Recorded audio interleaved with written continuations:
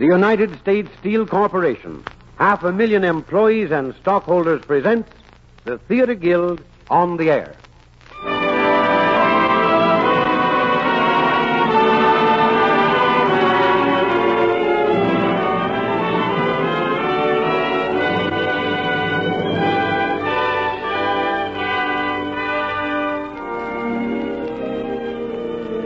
The Theater Guild, one of America's foremost producers of stage plays, including Oklahoma, Carousel, and over 150 productions in the American theater, comes to you now over the air. Tonight we bring you Eugene O'Neill's great comedy romance, Our Wilderness, starring Walter Houston and featuring Jackie Kelp and Eugene O'Neill, Jr. as narrator. And here is Lawrence Langner, co-administrator with Teresa Helburn of the Theater Guild, to tell you about tonight's play. Mr. Langner. Ladies and gentlemen, our play tonight is Our Wilderness, Eugene O'Neill's comedy of American family life. This play provided the late George M. Cohan with his finest dramatic role and his longest run. A year in New York and 2 years on tour. O'Neill, America's only playwright to win the Nobel Prize, got the play title from Persia's bibulous bard, Omar Khayyam. In Our Wilderness, O'Neill is writing of the confusions of youth, its follies and its fevers, its heroics and heartbreaks. And he writes of it with great understanding and with great compassion, because he's setting down echoes of his own boyhood. O'Neill was born in a Broadway hotel and raised in New London, Connecticut. He is the son of the celebrated actor James O'Neill, who tinkled the spines of our parents with his gusty performance as the Count of Monte Cristo. O'Neill told me the story of how Our Wilderness came to be written. He'd been working over a year on another play. He was tired and felt a week's rest would refresh him. His rest lasted a single night. He awoke happy and excited in the grip of Our Wilderness, the plot, characters, and story vivid in his mind. The words poured out in torrents. He wrote the entire play in 3 weeks. Tonight will not be the first time Walter Houston has played an O'Neill father. As the father in Desire Under the Elms, Mr. Houston first won stardom. Since this play is about a father and son, it seems especially fitting to have as narrator the author's son, Eugene O'Neill, Jr. And now our play, Eugene O'Neill's Our Wilderness.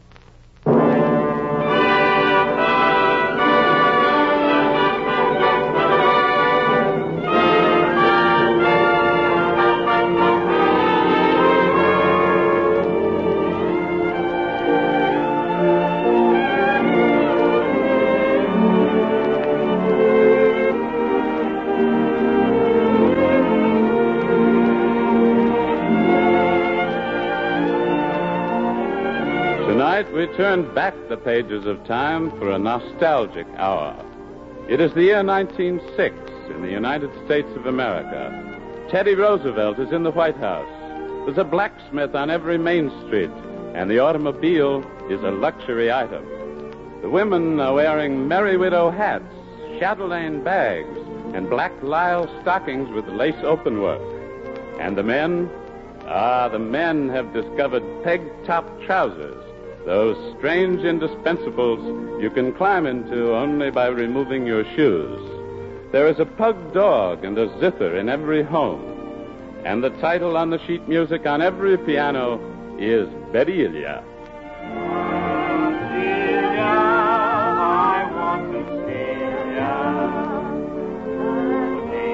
And now that we've established the color and the period, I'd like you to meet the Miller family.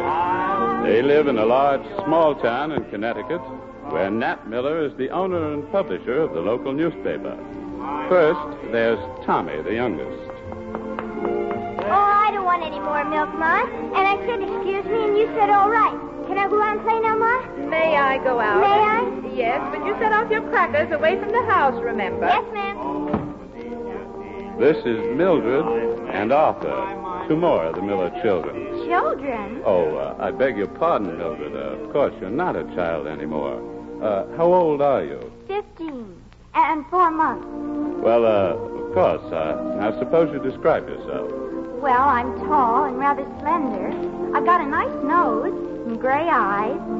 Well, I think I'm attractive. What are you wearing? I've got on high black shoes with French heels, a long black pleated skirt very full at the bottom, and a white shirtwaist.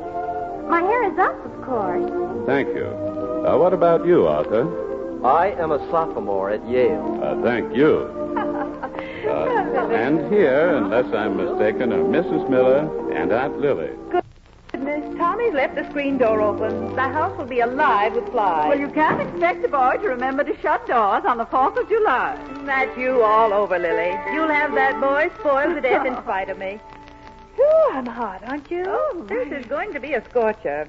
Arthur, get up and let your Aunt Lily sit down. Take your mandolin over to the window seat. Certainly. Aunt Lily, my chair. Thank you, dear.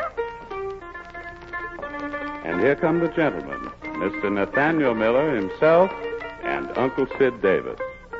Nat has just turned 50. He's a little stoop-shouldered now from reading copy, and his hair, well, let's call it thin. What's the name of that piece, Arthur? Waltz me around again, Willie. Oh, sure, I know that one. Oh, waltz me around again, Willie.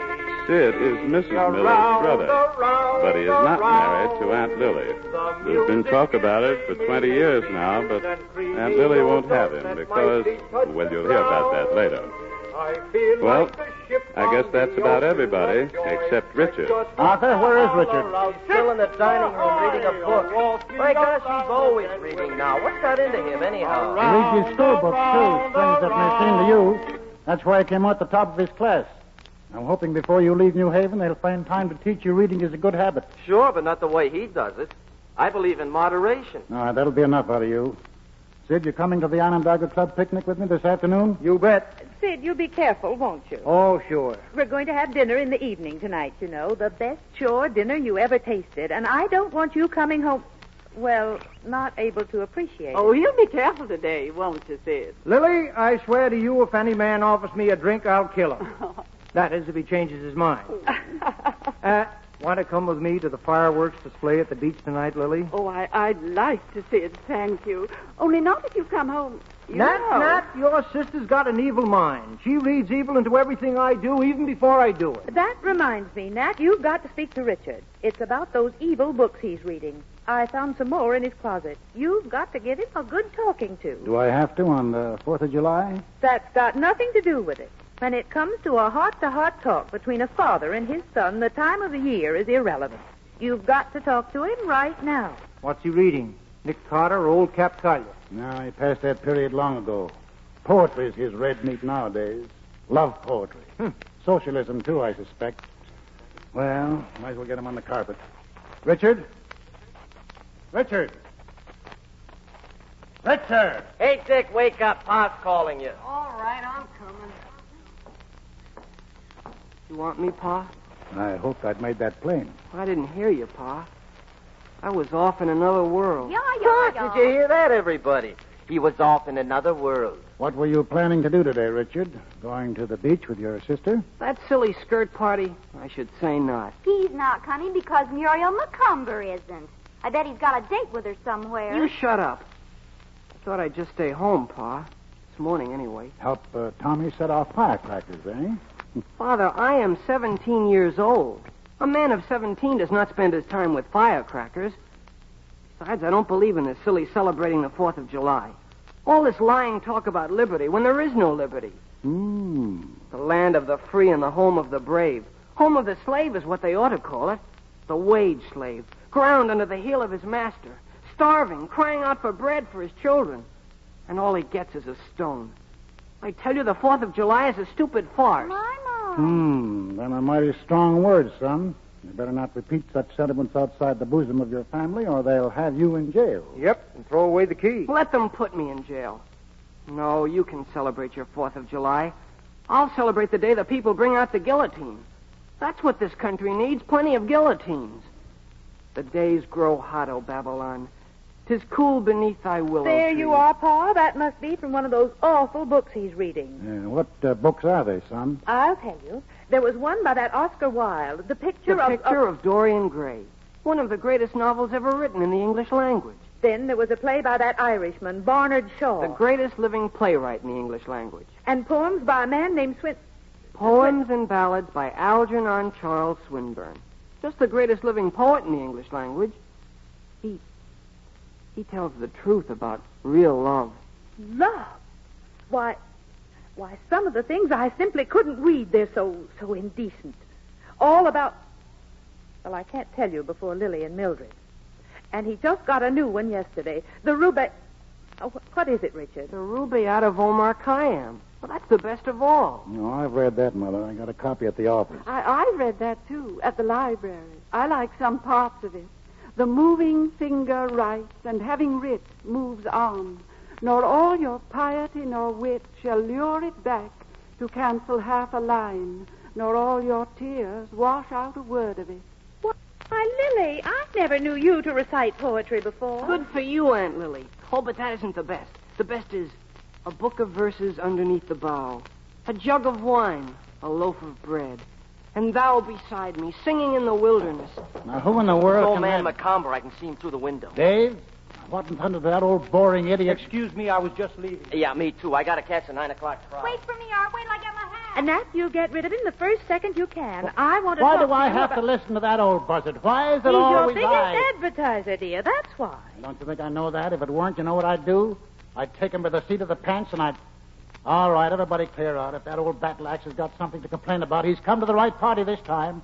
I'm just about fed up with his... And you come back here as soon as he leaves, Richard.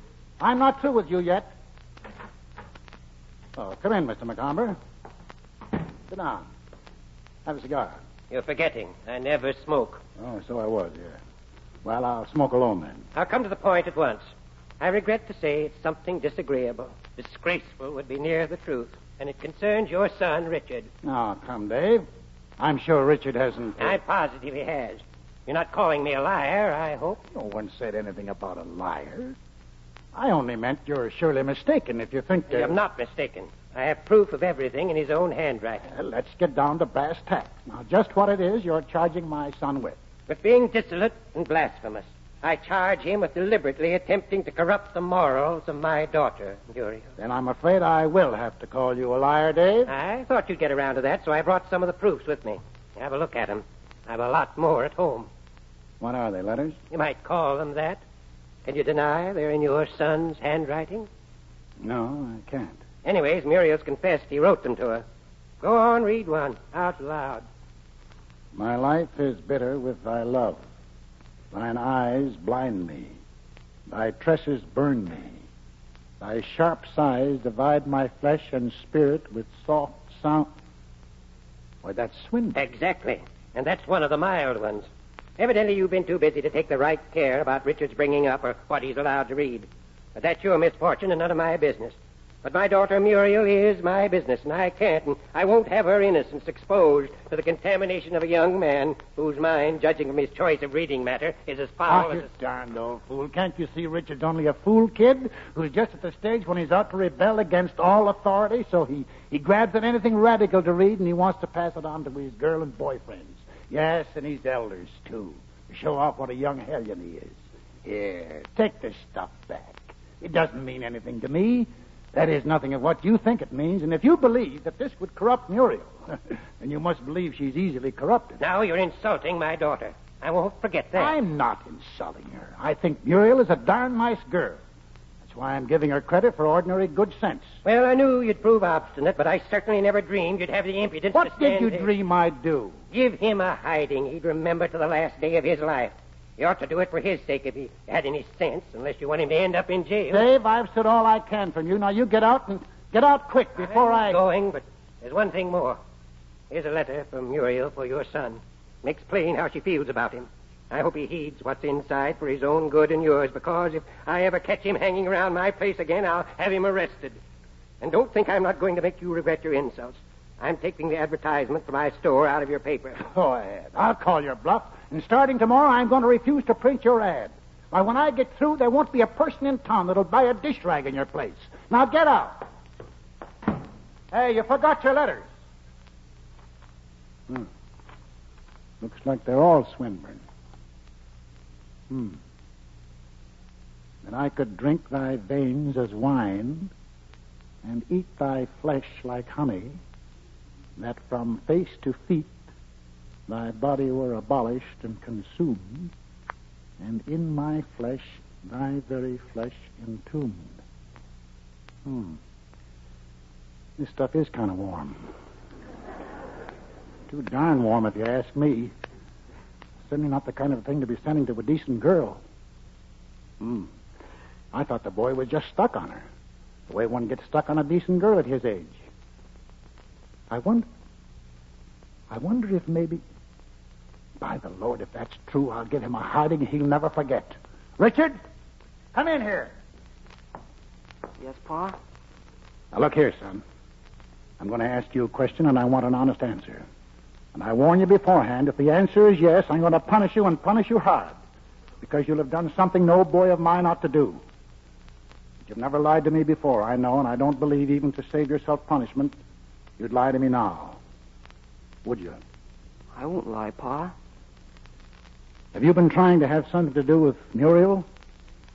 Something... You know what I mean. No. What do you think I am, Pa? Why, I love her. I'm going to marry her after I get out of college. She said she would. We're engaged. All right. That's all I wanted to know. I don't see how you could think... Did that old idiot Macomber say that about me? You shouldn't be calling your future father-in-law names. It ain't respectable. It's these letters you wrote. What letters? Oh, Swinburne. They're beautiful, aren't they? A little strong, I'd say. By the way, here's one from her to you. Better be prepared for a bit of a blow, son. Well, I'll see you at dinner.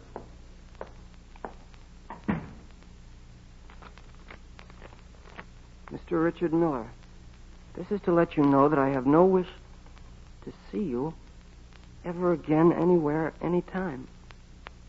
Please do not make a nuisance of yourself by trying to get me to change my mind, as my eyes have been opened to your true character.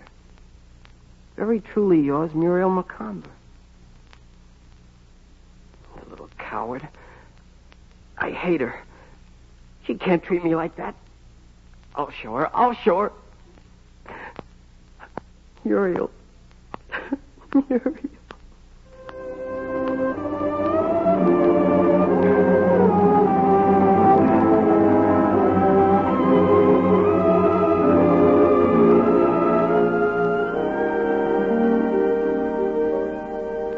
I do hope Nat and Sid aren't going to be late for dinner. But I suppose with that darn picnic, it's more likely than not. See, you've got your new dress on, Lily. Yes, I thought if Sid's taking me to the fireworks tonight, I ought to spruce up a little. Lily, why don't you change your mind and marry Sid and reform him? You love him and always have. I can't love a man who drinks. Essie, it's 16 years since I broke off our engagement. 16 years? But if he keeps his promise and stays sober and takes me to the fireworks tonight, then... Oh, he must. It's our last chance. I know it. Well, dear, I hope you're right. Good gracious, if I'm not forgetting, I've got to warn that Tommy against giving me away to Nat about the fish. What? He knows because I had to send him to market for it. Essie, what are you talking about? Well, you know how Nat carries on about not being able to eat bluefish. Yes, I know. He says there's a certain oil in it that poisons him. Poisons him nothing. He's been eating bluefish for years. Oh. Only I tell him each time it's weak fish. We're having it tonight, and... Oh, Ma. Aunt Lily. Oh, it's you, Richard. Feel any better, dear? It doesn't matter. Nothing matters. Dick, you really mustn't let it upset you this way. Things like this come up all the time, I know. Things like what, Aunt Lily? You and Muriel. Oh, her. I wasn't even thinking about her. I was thinking about life. Aunt Lily, life is a joke. Oh. Everything comes out all wrong in the end. Richard, I think you must be hungry. I'm not hungry a bit. Food, that's all you think of in this house. Well, somebody's got to think of it. And that reminds me, it's time to put the weak fish in. Coming, Lily? Yes, Essie. Fine thing. The world torn up. Civilization in its death rattle. And all they think of is food. What? Hey, Dick. Open the screen door. Let me in. Hey, what's up? Oh, hello, Win. Come on in. Keep it quiet, kid. I want your folks to know I'm here. Tell your brother Rod I want to see him in a second. On the QT. I can't. He's up at the Rand. Won't be home before 10 anyway. Oh, darn. I thought he'd be here for dinner. Gosh, that gums the works for fair. Oh, what is it, Win? Can I help? Well, I might tell you if you can keep your face shut. Oh, I can. Well, I ran into a couple of swift babies from New Haven this afternoon. I dated them up for the night thinking I could catch Art. But now it's too late to get anyone else, and I'm nearly broke, and I can't afford to blow them both to drinks. Oh, I've got $11 saved up. I could loan you some. Nix, kid. Now, I don't want to borrow your money, but you're a good sport. Say, have you got anything on for tonight? No. Oh, you want to come along with me? I'm not trying to lead you astray, understand, but it'll be a help if you just sit around with Belle while I'm with Edith. See what I mean? You don't have to do anything, not even take a glass of beer unless you want to. Oh, what do you think I am? A rube? You mean you're game for anything it's doing? Sure I am. You ever been out with any girls?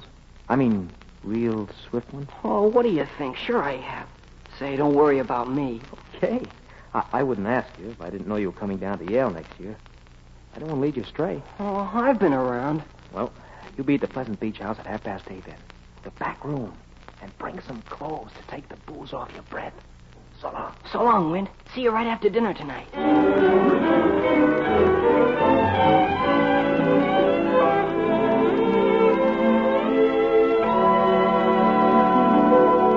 In the sweet by and by. I'll have more lobster, Ma. All right. Hush, Sid. You not only come home late to dinner, but in a state of... A good fellowship. That's the word for it. And after you promised Lily. Oh, never mind me, Essie. My feelings are of no consequence. Ma, can I have some more lobster? Certainly, dear. Richard? Huh? Oh, no thanks, Ma. But you've hardly eaten a thing, and that little you've bolted as though you were in an awful sweat to get someplace. Me? In a sweat? Oh, where would I be going? Well, maybe I'm imagining things. Nat, how about you? No, thanks. I'll have some of that other, it isn't bluefish by any chance, is it, my dear? Of course not. You know we never have bluefish on account of you. I regret to say there's a certain peculiar oil in bluefish that invariably poisons. Stop that, Thomas. Stop that this instant. I can't help it, Ma. Well, I don't see what's so darn funny about my being poisoned. Nat, I suspect the plot. This fish looks blue to me. Very blue. Look at your wife. Regard that guilty expression. Can it be this woman has been slowly and systematically poisoning you all these years? Can it? Oh, give us a rest, you darn fool. A joke's a joke, but is this true, Essie? Yes, dear, it is true, if you must know. You've eaten bluefish for years and thrived on it, and it's all nonsense about that peculiar oil. Essie, kindly allow me to know my own constitution. Now I think of it, I have felt so upset afterwards every darn time I've had fish. Yeah, you take it away. I can't eat this. Well, don't then. Have some lobster. In the sweet... How about you, Sid? No, thanks. We will meet on that Mercy sakes, beautiful Sid. shore. Can't you stop singing? No, ma'am. When I feel good, I want the world to know. Working train, one... Lookin'. Uncle Sid's eating the floor, shells and all. Sid, do you want to kill yourself? Take it away from him, Lily. I'm not responsible for your brother's actions, Essie. That's right. She's not responsible. Wouldn't take the responsibility as a gift. Lily doesn't like responsibility. Sid, I think you'd better go up to bed for a while. Bed? Bed. Yes, maybe you're right. But first, there is still a duty I must perform. No day is complete without it. Lily, I regret I am too drunk to take you to the fireworks this evening. I regret it very, very much. And now I ask you, Lily, once and for all, will you marry me? No, Sid, I won't. Right. Don't blame me at all. In the sweet by and by. That's it. He's a case. Darn if you can help laughing at him, even when he's... Just it. Everyone always laughing. Everyone always saying what a card he is, what a case, what a caution. So funny. He's gone on. Now, We're all Lily. responsible, making it easy for him. We're all to blame, and all we do is laugh. Now, Lily, now, you mustn't take on so. It isn't as serious as all that. Maybe it is to me, or was once. Oh, I'm sorry, Ned. I'm sorry, Essie. I'm not feeling myself tonight. If you'll excuse me, I'll just go into the parlor and lie down on the sofa for a while. Poor Lily. Why, Richard, you hadn't had your ice cream yet. Where are you going? Oh, I don't want any ice cream, Ma. Your mother asked you where you were going. Oh, for a walk, I guess. I'll see you later. Good night. Don't come home late, dear, and be careful. What with all those fireworks going off Don't and worry everything. about me, Ma. Nothing can happen to me.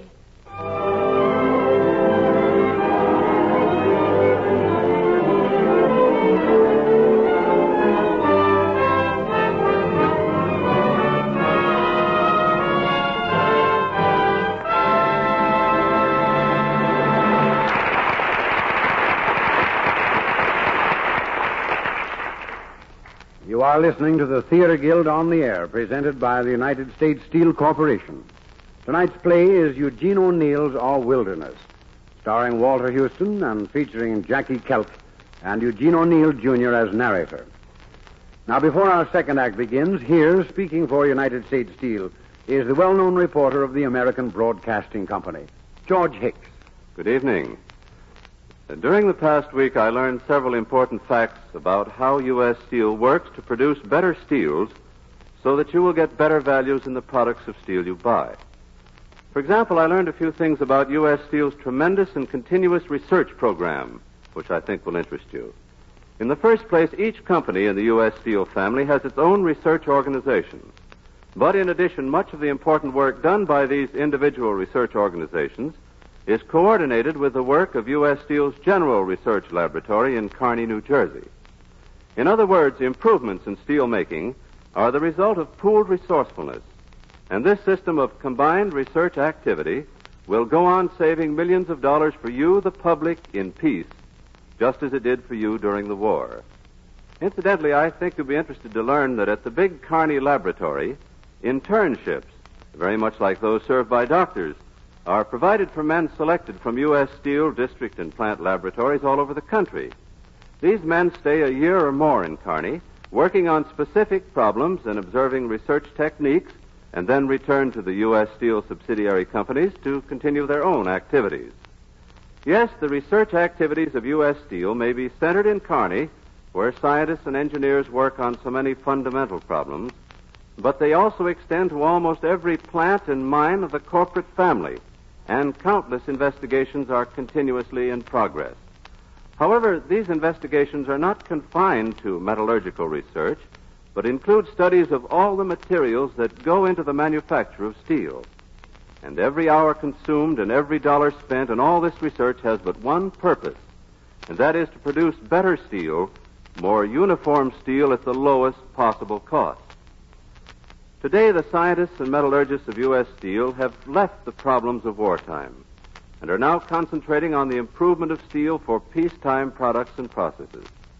The result of this carefully integrated program of research, both in the Kearney and the U.S. Steel plant laboratories all over America, will be reflected in the automobiles you drive, the tin cans on your grocer's shelves, the bolts and screws you tighten, your garden tools, and in the thousands of other products vital to modern civilization. We now pause for station identification. WJZ, New York.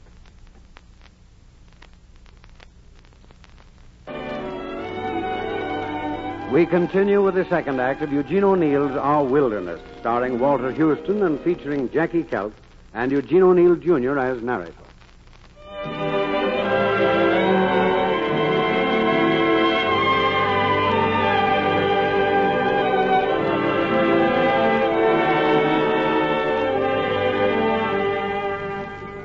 Well, we're still back in 1906, and it's still the 4th of July.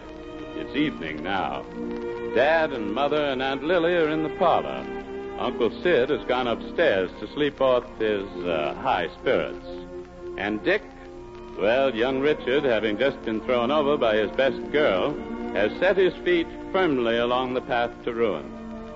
To help out a friend, he has consented to be the fourth party in a blind date with 2 swift babies from New Haven. We see him now at the Pleasant Beach House, a notorious waterfront dive. And with him is, yes, one of the swift babies. Her name is Belle. So this is the Pleasant Beach House. Gee. This is it. And my name is Belle, remember? Of course I do. I wonder where my friend Winters appeared to. Stop worrying. He'll be back. So will Edith. Drink up your beer, why don't you? It's getting flat. Oh, I let it get that way on purpose. I like it when it's flat. Then how about loosening up and buying me another drink, huh? Oh, certainly. Excuse me, I was thinking of something else. Have anything you like. Bartender, see what the lady will have. And have one on me yourself. You're a sport, all right. I'll have a cigar. What'll you have, Candy Kid? The same? Uh-huh. What's yours, mister? Another beer? A small one, please. I'm not thirsty. Say, kid, I don't know what to make of you. You got me guessing. Don't you know filling up on beer will only make you sleepy? Have a man's drink. Oh, all right. I was going to. Bartender, bring me a slow gin fizz. And make it a real one. Coming up. Say, dearie, are you sore at me? Me? No, of course not. Whatever gave you that idea? You see, it's this way with me. I think you're one of the sweetest kids I've ever met.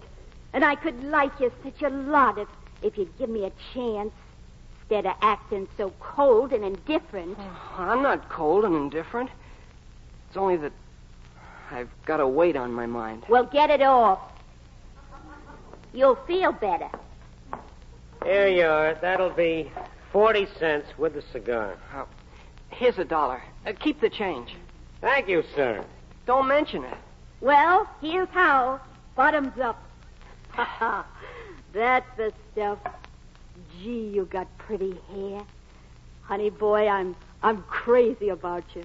And you pretend to be in love. If I told Muriel that... Oh, is it from her? Uh-huh. A letter. I was walking past her house just now, and she threw it down to me. Here it is. Oh, gee, it must be nice to be in love like you are. All with one person. Oh, gee, do you know what she says? She didn't mean a word in that other letter. Her old man made her write it. And she loves me and only me and always will, no matter how they punish her. My, I never thought she had that much spunk. And she's going to try to sneak out and meet me tonight. I don't know whether I'll consent to keep this date or not. Well, I know. You're not allowed out, so you can't keep it. I'm going to sneak out right now. You tell Pa and Ma after I've gone so they won't worry, like last night. All right. But what'll you do till nighttime? It's ages to wait. Oh, what do I care how long I wait? I'll think of her and dream. I'd wait 1,000,000 years and never mind it for her. Trouble with you is you don't know what love means.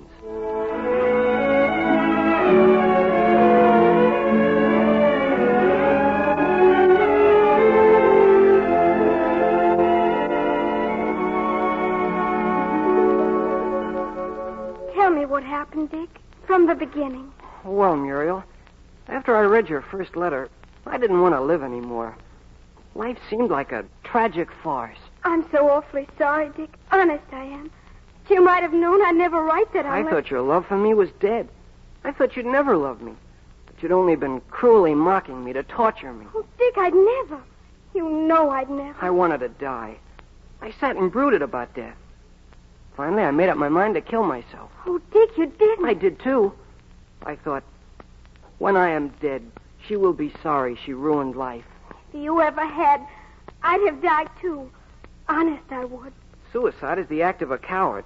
That's what stopped me. And anyway, I thought to myself, she isn't worth it. Well, that's a nice thing to say. Well, if you meant what was in the letter, you wouldn't have been worth it, would you? But I've told you a dozen times, Pa, maybe. So I said to myself, I am through with women. They are all alike. I'm not. And I thought, what difference does it make what I do now? I might as well forget her and lead the pace that kills and drown my sorrows. You know, I had $11 saved up to buy you something for your birthday. But I thought, she's dead to me now. Why shouldn't I throw it away? Oh, I've still got almost 5 left, Muriel. I can get you something nice with that. What do I care about your old present? Tell me what happened. Well, after it was dark, I sneaked out and went to a low dive I know about. a secret house of shame. They let me into a secret room behind the bar room. There wasn't anyone there but a Princeton senior I know. He belongs to Tiger Inn, and he's fullback on the football team. And he had 2 chorus girls from New York with him. And they were all drinking champagne. Oh, Dick Miller, I hope you didn't. I had a highball myself. Then I noticed one of the girls, the one that wasn't with the fullback, looking at me. She had strange-looking eyes. Then she asked me if I wouldn't drink champagne with them and come and sit with her. Oh, she must have been a nice thing. Did you? Oh, why shouldn't I? When you told me in that letter you'd never see me again. But you ought to have known, Tommy. I didn't know that then. She had yellow hair. The kind that burns and stings you. Did you get drunk? Only a little at first. But you ought to have seen me when I got home. I was on the verge of delirium tremens.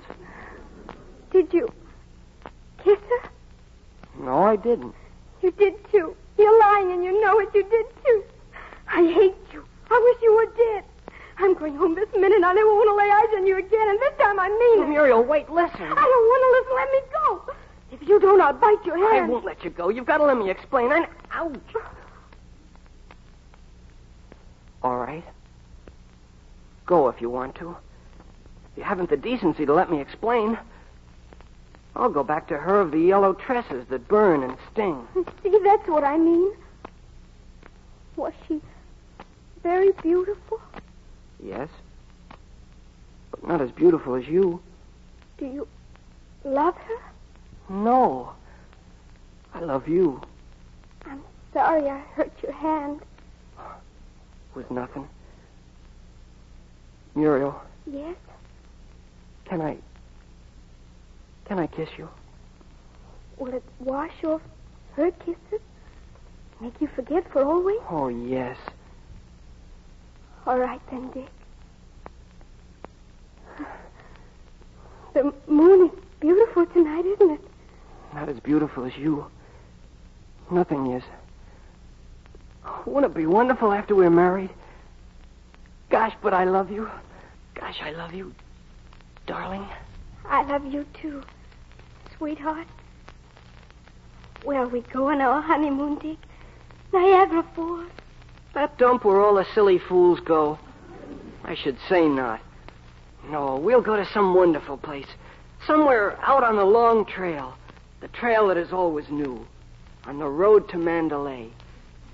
We'll watch the dawn come up like thunder out of China. Oh, that'll be wonderful, won't it?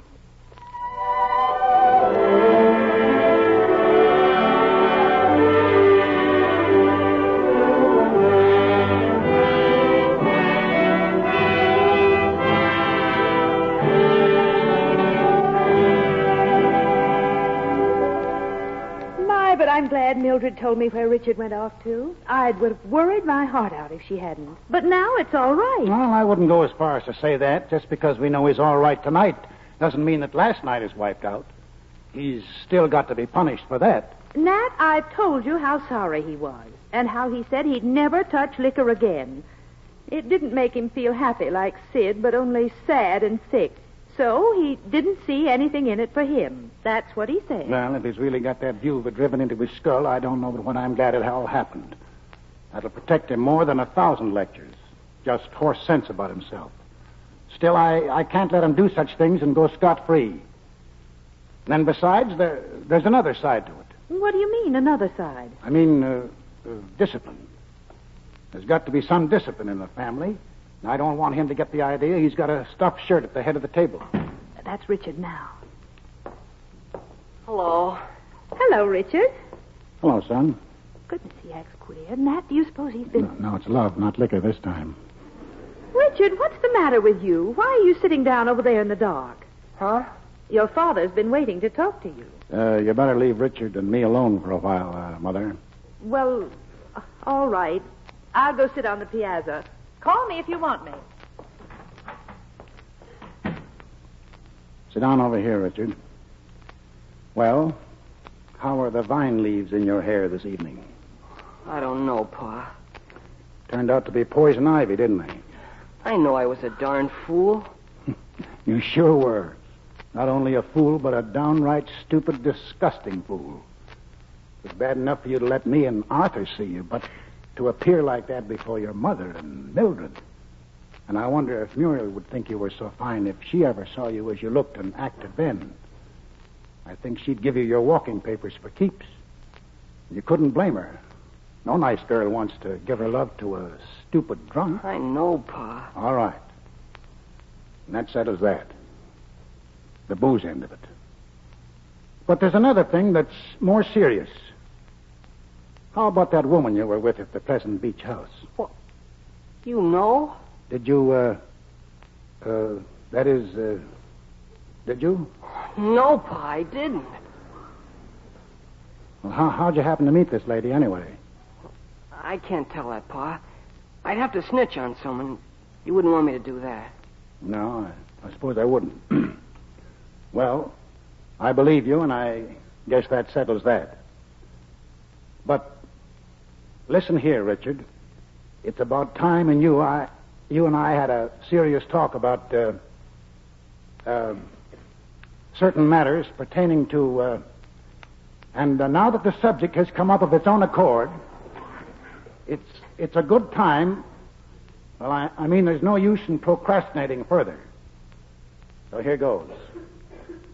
Richard, you have now come to the age when, well, you're a fully developed man, in a way, and it's only natural for you. Pertaining to the opposite sex, it's only natural for you. Here's what I'm driving at, Richard. There are girls and girls. I mean, your whole life may be ruined if... there are some who... there are apt to be whited sepulchres, and your whole future life may... see what I mean? Oh, heck, I suppose you boys talk all this over among yourselves, and you know more about it than I do. I'll admit I'm no authority. I never had anything to do with such women. It'll be a heck of a lot better for you if you never do. I'm never going to, Pa. I don't see how you could think I could now. When you know I love Muriel and I'm going to marry her. Why, I'd die before That's the talk. By George, I'm proud of you when you talk like that, son. There's nothing more I can say when we'll forget it, eh? How are you going to punish me, Pa? Oh, yeah, I was forgetting about that, wasn't I? Well, I thought of telling you that you couldn't go to Yale. Don't I have to? Gee, that's great. Muriel thought you'd want me to. I was telling her I'd rather you gave me a job on the paper, because then she and I could get married sooner.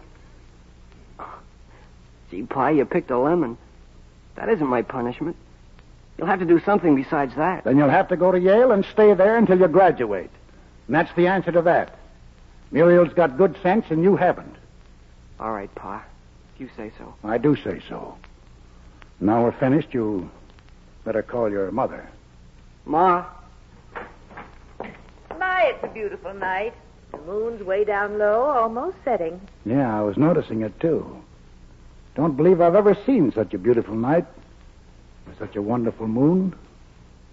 Have you, Richard? Oh, no. It was wonderful down at the beach. I can only remember a few nights that were as beautiful as this. They were so long ago when your mother and I were young and planning to get married. Yes. I'll bet those must have been wonderful nights, too. You sort of forget the moon was the same way back then and everything. You're all right, Richard. You're a good boy, Richard. Better get to bed tonight early now. Hadn't you, son? Oh, I couldn't sleep. Can't I go out on the piazza and sit for a while till the moon sets? All right. And you better say good night now.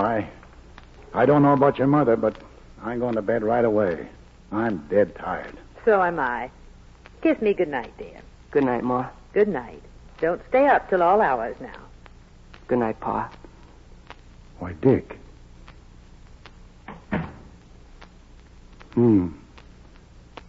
First time he's done that in years. I don't believe in kissing between fathers and sons after a certain age. It seems mushy and silly, but that meant something. And, Mother, I don't think we'll ever have to worry about his being safe from himself again. I guess no matter what life will do to him, he can take care of it now.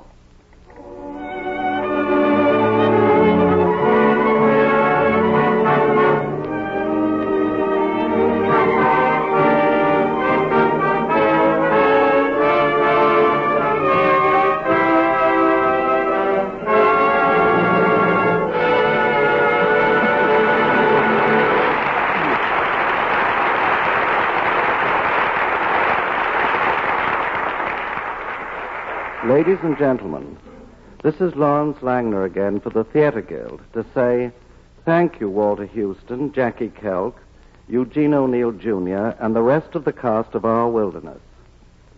And now a word or two about next week's play. It's the gay comedy Mr. Pym Passes By A.A. Milne, author of many a whimsical and witty play, author, too, of at least one crack detective story, The Red House Mystery, and known the world over for his delightful children's books, including Winnie the Pooh. Shortly after its London production, a copy of Mr. Pym Passes By reached us. Within 24 hours, it had been read by Teresa Helban and Maurice Wertheim, and forthwith these two pledged Mr. Milne a New York production by cable. The decision was as happy as it was rapid. Next Sunday night, you'll hear Mr. Pym Passes By with the attractive and witty Arlene Francis and Victor Jory as her husband. You've all heard Arlene Francis in Blind Date. Well, next Sunday, she has a blind date with the Theater Guild on the Air.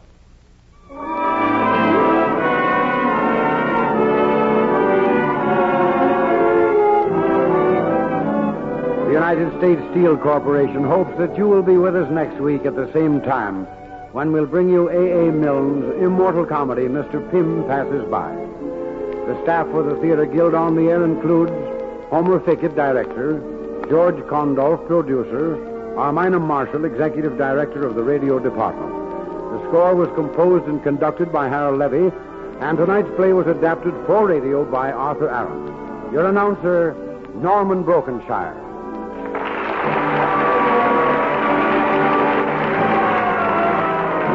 Do you like to save theater programs, recall plays and players, settle arguments about which actor played which part? Then perhaps you'd like the program of the Theater Guild on the Air, prepared for each broadcast with complete information about the play and the players. United States Steel is ready to send tonight's program to you upon request. Just address U.S. Steel, Radio Corporation, Radio Department, 71 Broadway, New York City. This is the American Broadcasting Company.